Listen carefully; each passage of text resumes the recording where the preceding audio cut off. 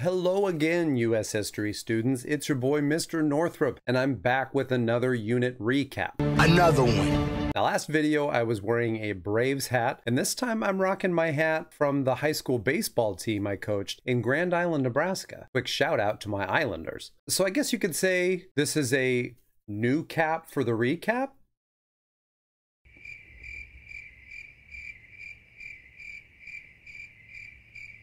Our second unit covers the Gilded Age, which refers to the period following Reconstruction, when the American economy grew at its fastest rate in history. This was a period of transformation in the economy, technology, government, and social customs of America. This transformation forged a modern national industrial society out of what had previously been small regional communities. But how did this era get its name? Well, first we need to find out what the word means. Gilding refers to the process of coating cheap metals with a thin layer of gold. Now that doesn't sound like it fits very well. What you talking about, Willis? But during this era, America became more prosperous and saw unprecedented growth in industry and technology. But there was a more sinister side. It was a period where greedy, corrupt industrialists, bankers, and politicians enjoyed extraordinary wealth and opulence at the expense of the working class. In fact, it was wealthy tycoons, not politicians, who inconspicuously held the most political power during the Gilded Age. Alright, so there's a lot of information covered within this unit. So I recommend watching it maybe a couple of times, possibly from a few different devices. And I promise that this has nothing to do with the fact that I want you guys to help me get YouTube or TikTok famous.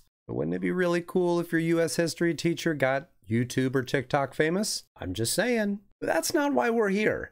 Let's start with the American frontier, the lines separating settlement areas from those less densely populated. Now, by the end of the Civil War, this frontier consisted of the Great Plains, Rocky Mountains, and southwestern deserts. Using push-pull factors to explain human migration, the Great Move West in this country can be explained by the push of economic hardships and the pull of economic opportunity. People traveled to the American West to find new economic opportunities. Miners journeyed in droves with hopes of striking it rich due to recent discoveries of gold and silver. Others hoped to establish their own farms and ranches. It was the completion of the Transcontinental Railroad in 1869 and the availability of cheap land under a government program as part of the Homestead Act that encouraged this mass migration. Following the Indian Removal Act of 1830 that authorized the forced withdrawal of numerous Indian tribes from the southeast, the Great Plains and Southwest became home to many natives. The Indian Appropriations Act of 1851 established reservations in the territories that would become the states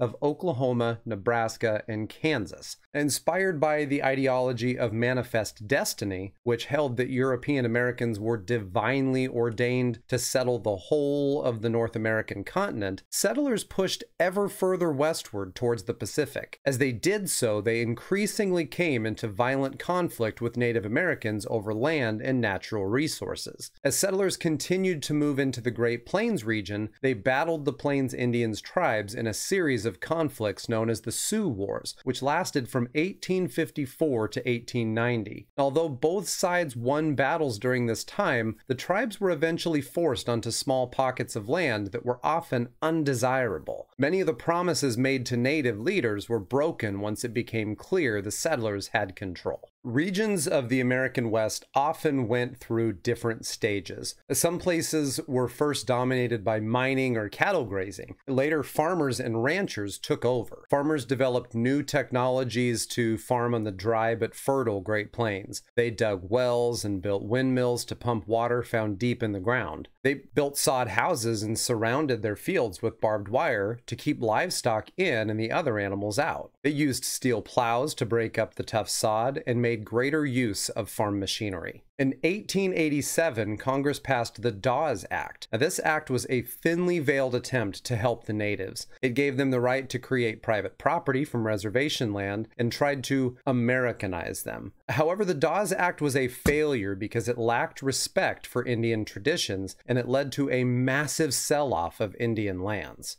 Now, in the decades following the Civil War, Americans experienced a second industrial revolution. The first industrial revolution, which was 70 years earlier, had been based on the use of the steam engine and the new factory system. This second industrial revolution witnessed the expansion of the railways, increased production of steel, the introduction of telecommunications and electricity, and the emergence of a truly national market. And many factors prepared the way for America's second industrial revolution. The United States possessed abundant natural resources, including water, timber, coal, iron ore, and oil, and a growing population provided labor. The free enterprise system, coupled with the American work ethic, encouraged individual initiative, entrepreneurship, and economic growth. All the while, the government provided a system of laws, established patents and copyrights, regulated the currency, sold public lands, and established tariffs that were favorable to growth. And new inventions helped to trigger this new industrial revolution. These included the Bessemer process for making steel, the sewing machine, telegraph, telephone, electric light bulb, typewriter, elevator, refrigerated railway car, and the cash register. Following a shift in leading ideologies, African American men and women contributed to a steady stream of new inventions as well. Among them were folks such as Madam Walker, Elijah McCoy,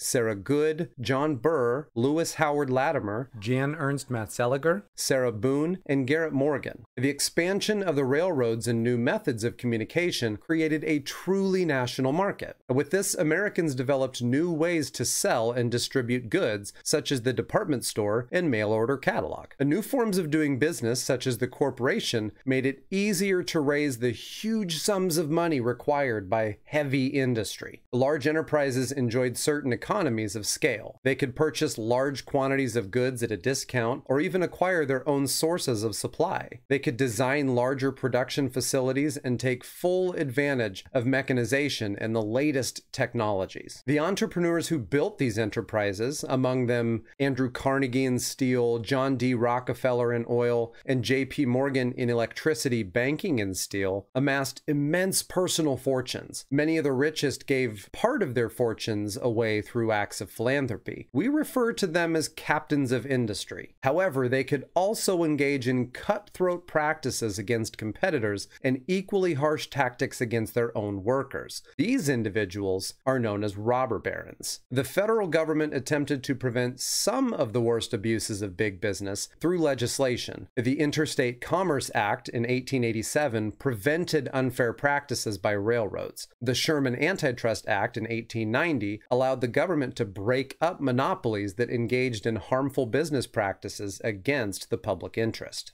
Just as I mentioned earlier, there is another side to the coin. America's second industrial revolution led to worsening conditions for many of the industrial workers in the North. They labored in unpleasant or dangerous conditions for long hours at monotonous and repetitive jobs and received super low wages for their troubles. Much of this was because individual workers had no bargaining power with the mighty corporation. Some workers began to organize into groups known as labor unions to improve their conditions. Through these unions, they could negotiate wages and working conditions collectively with their employers. If those negotiations fell through or hit a snag, union members could also go on strike. Two examples of early national unions were the Knights of Labor and the American Federation of Labor. While both groups initially limited membership to skilled workers and shared goals of shorter work days and better working conditions, the Knights of Labor eventually invited unskilled workers to join and maintained a stance against strikes. Their undoing occurred following an 1886 riot in Chicago's Haymarket Square, wherein 11 people lost their lives as part of a labor demonstration. Now, it was after the decline of the Knights of Labor that the American Federation of Labor gained popularity. Focusing on wages and conditions, the AFL avoided partisan politics, going so far as to structure their constitution to prevent the admission of political parties as affiliates. They adopted a philosophy of business unionism, which emphasized the contribution to profit and national economic growth. However, management had many advantages over labor unions in the late 19th century. Government leaders and the public generally sympathized with management and were suspicious of labor unions. Management could either fire or lock workers out, as well as blacklist union leaders and even obtain government support to put down strikes. Now, that's not to say that the earliest major strikes were all that successful anyway. While union organizers were blamed for the aforementioned Haymarket Square riot, a large group of steelworkers striking against Carnegie's Homestead Steel Mill were defeated when the state militia intervened. Finally, in a rare instance of federal involvement, President Cleveland used federal troops to break up the Pullman strike, a widespread railroad strike and boycott that effectively halted rail traffic and commerce in 27 states, stretching from Chicago to the West Coast.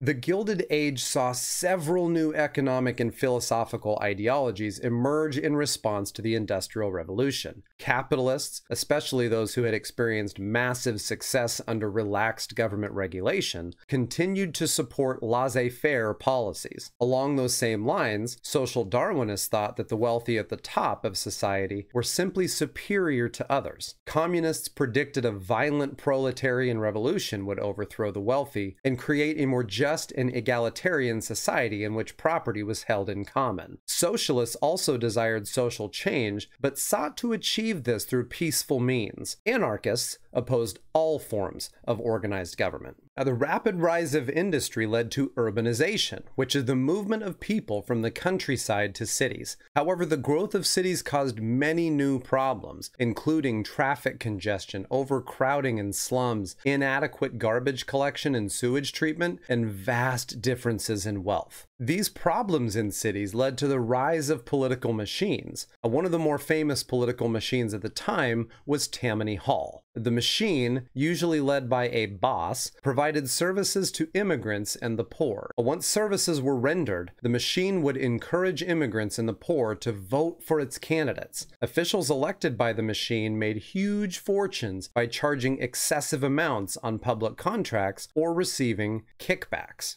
Before 1880, most immigrants had come from Great Britain, Ireland, and Germany. The new immigrants, as they were called, came from Southern and Eastern Europe after 1880. Most were Catholic, Jewish, or Greek Orthodox. Many spoke no English and were desperately poor. But steamship companies made coming to America way more affordable. Poorer immigrants traveled steerage class, where conditions varied from ship to ship, but it was normally crowded, dark, and damp. Limited sanitation and stormy seas often combined to make it dirty and foul-smelling. Rats, insects, and disease were common problems for the passengers in these areas of the ship. European immigrants were processed at Ellis Island, where they could be sent back if they did not pass a medical examination. After 1910, Asians were processed on Angel Island in San Francisco Bay, where they often faced long delays. Most immigrants went to live in ethnic neighborhoods in cities known as ghettos, where they lived with others speaking the same language and practicing the same traditions. Usually the children of immigrants were the first to be Americanized. Let's pedal back to the Asian immigrants who were processed at Angel Island for just a moment. These folks faced special challenges not seen on the other side of the country.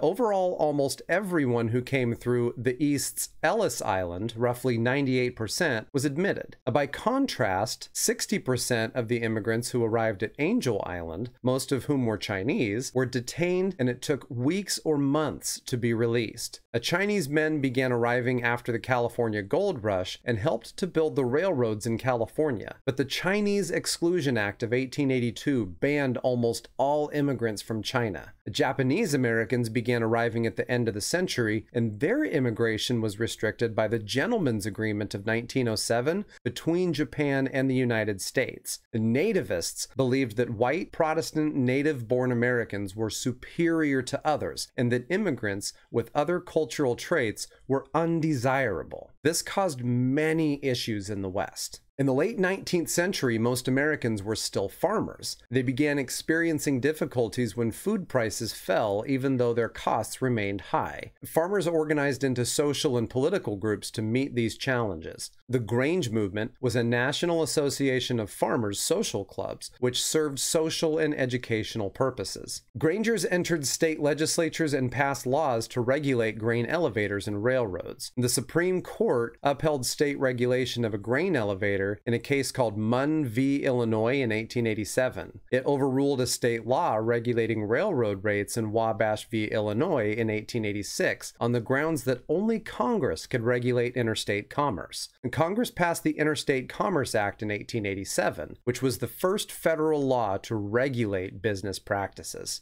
Now, the Populist Party was formed in the early 1890s to represent the interests of farmers and workers. The Omaha Platform of 1892 included many far-reaching proposals that were later adopted, such as the direct election of U.S. senators, a progressive income tax, the 8-hour workday, and restrictions on immigration. In 1896, William Jennings Bryan was chosen as the Democratic and Populist candidate for president after giving his Cross of Gold speech. Now, in his campaign, Bryan focused on bimetallism, the proposal to base money on silver as well as gold in order to raise prices. Bryan ultimately lost the election to William McKinley in a close contest. Ushering us out of the 1800s, a chain reaction of failed companies set off an economic depression unlike anything seen before in America. The banks soon followed suit, and this resulted in a stock market crash with ripple effects that left millions unemployed and homeless. This nearly 5-year-long depression was a direct result of the rampant political corruption and blatant social inequality of the Gilded Age. Now, as we'll learn in our next video, Americans' frustrations led to the election of Theodore Teddy Roosevelt and the beginning of the Progressive Era. I'll see you there.